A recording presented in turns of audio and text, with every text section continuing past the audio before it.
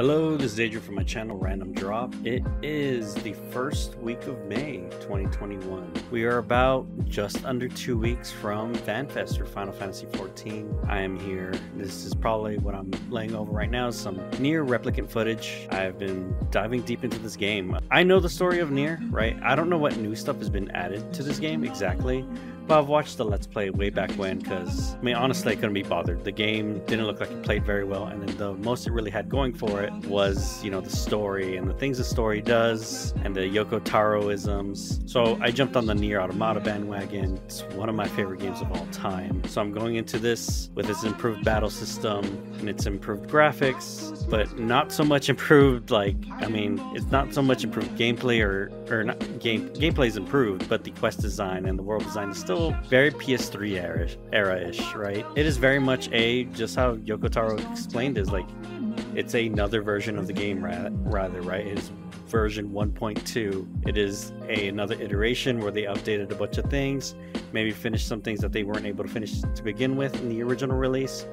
But it's not a 2.0, right? It's not an overhauling. It's an update to a game, which we are getting the replicant version. And those who don't know, hey, we had Old Man Nier for our version, which some people love, some people don't love so much. I think most Americans or like Westerners do like that guy more, right? Overall, because the father-daughter vibe works a lot better with us, while in Japan, in their culture, the brother and sister vibe, the protecting brother and sister vibe works a lot better with them, right?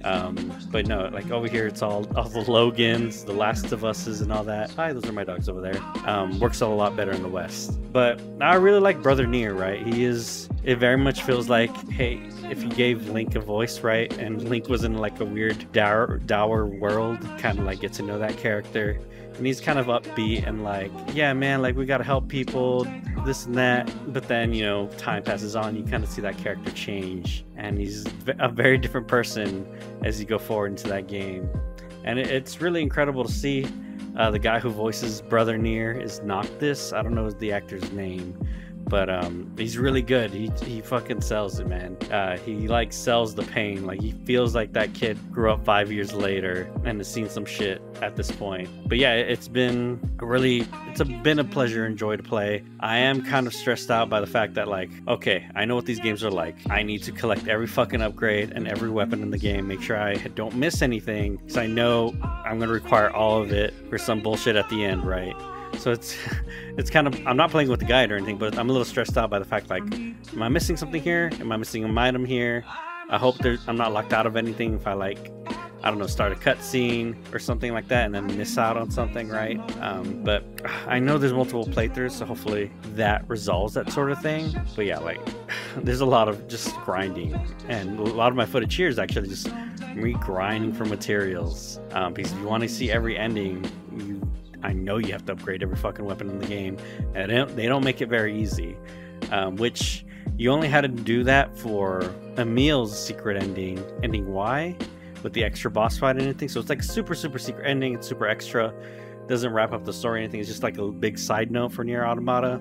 That one requires, hey, get everything, motherfucker, which I did, and it was a joy. I platinumed that game. It was awesome. I really want to platinum this game, but man, some of these side quests are holy shit. But yeah, I've been enjoying that game, really playing this game a bunch, continuing my adventures in 14. I'm trying to get that mount from the Unreal Trials, been doing Unreal Leviathan. That fight I think is really easy, but I think people overcomplicate it, or like, really, you don't need an LB3, all the spumes on the ground. You can just fucking DPS them like regular. People can do the damage, believe in yourselves. Save LB3 for that one ad that fears everyone at the very end, because that's the one that wipes everyone every fucking time we get to it. If he gets that fear off, it's over, because there's no fucking side railings. So what is the safest plan? Kill that motherfucker in 5 seconds. Don't give it up to chance. Maybe if you have a paladin in your group, because they can like chain stun very easily, sure, why not? But the rest of the tanks only have a 2-second kick stun, so it's super annoying to kill, and it's super hard to tell, like, hey, when should I be fucking stunning this guy? Because it is 2 seconds, and the melee aren't gonna fucking stun. They've never stunned anything in their lives. The game has not taught them to do anything like that anymore. But I digress. I've been doing that stuff every week, working on E12, but we've been having weird connection issues in E12 where, like, the person's internet is fine, but the game starts being really choppy and laggy, and it's happened to 3 separate people, all with great internet connections. We can all even stream in 1080p and be fine and play other games, but for some reason Final Fantasy XIV is like fucking up on us when we're in the raids, so it's killed progression completely. And it just seems to happen randomly. Like, we're just getting into, like, we did an hour of pulls, and the last hour we can't do anything because one player is literally useless and can't actually play the game. It's really, really frustrating. I don't know what's going on, or if anyone else has ever experienced that bug, but fuck it, man. I just want to kill it before the next expansion. Not trying to prove anything here. So I'm fine if, like, it takes till we get the Echo or something, because I've done Shiva, right? I know I can do these kind of fights, but yeah, it's just it really sucks being hamstrung that way. Other than that, I mean, like, the weird thing, right? I keep up with WoW. Like, I still look at videos. I watch Belair videos, and I watch the Preach interview with Ian, like, because I really find design philosophy super interesting, and why they do certain things, and their thought process behind them, and the player reactions and the player realities to them, right? And it's just man, it's a fucking crazy shit show over there right now. People are not happy, and the things they're doing to Torghast and, like, the choices they're making really don't make sense, and there's just a lot of, I feel for that player base. I feel like Belair, that channel said they feel like they're playing a paid beta test, and by the time the last patch hits around, like, it's feeling pretty good, but then the next expansion comes out and they just throw that shit away, right? They don't really keep things from expansion in that game, and it's a very huge thing compared to, like, us, right here in 14 land, where it was surprising when fucking Heavensward came out, all of a Realm Reborn was still there. You couldn't skip it. You had to fucking get through it.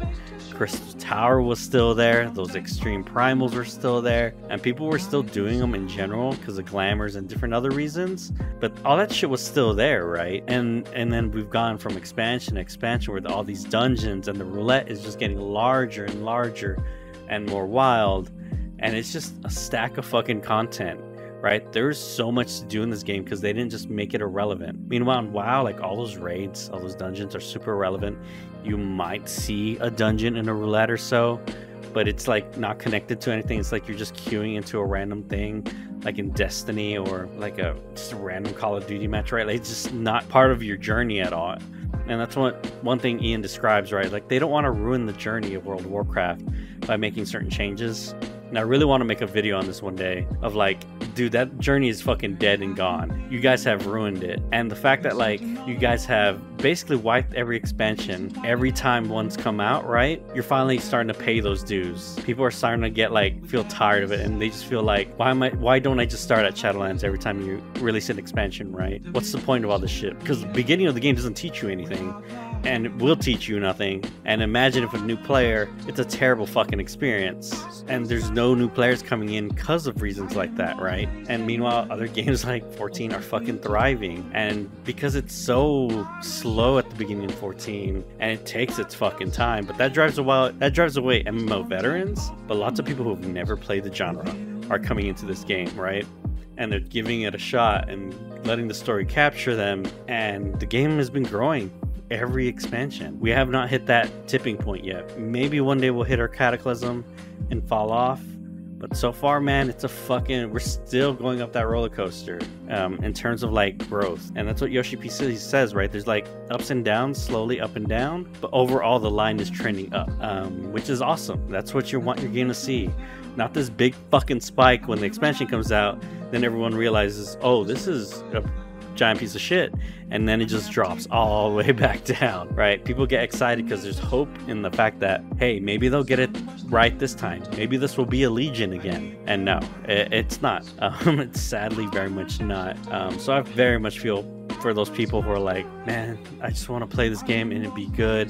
Why are they doing all this crazy dumb bullshit? Why aren't they just focusing on content? I feel for you. And I have problems with 14, right? I wish they took a little bit more risks, or risks didn't take as long as to progress. But, like, so far it's worked out, right? We're still getting primals, and sadly we lost ultimates because of COVID and all that. But overall, like, the game has been trying new shit and doing new shit on reels and so forth, and they're focused on the general player base. right? They're not trying to make the game a fucking esport like World of Warcraft is. They're trying shit out. They're doing bosses. They're doing all this other crap. And then they'll give the crazy people their crazy ultimates every now and then and let them fucking fight it out, right? And that stuff is fun, and I like to see it, right? I like to see that progression and that crazy hard boss fight. But yeah, it's just watching the other side, right? And again, it's a game I used to love so much, and just watching it just not fucking do anything, man. It's crazy. But yeah, that's me here, right? That's me there for the week, really. Yeah, I really probably should make that video at some point and talk about the journeys, right? Like, hey, wow, like explain, hey, wow, you have lost your journey. That is long gone. You lost it.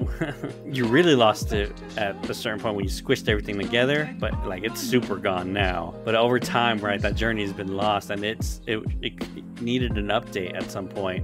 And they updated only the first 10 levels, which is ridiculous. They literally need to make a 1 to 60 or 1 to 50 campaign that is just its own thing, its own story. It's doing its own thing, and then hey, we're caught up with the 50 shit or something like that. But other than that, this is Adrian from my channel Random Drop. I stream on twitch.tv/rando_0268. Let me know how your week's going, right? Talk to me here. Are you still playing World of Warcraft? What are you excited about in terms of the 14 event and the things they're going to announce? What are some of the issues you have with 14 and wish they did better? And yeah, like, what are you doing with your time? Have you played Nier? Have you played Nier Automata? What's the reason you haven't played it, right? Is there something that really puts you off about it, right? Because there's some things, right? But I overall think they're very good games. But yeah, they're a little weird, definitely. Till then, I'll see you next time.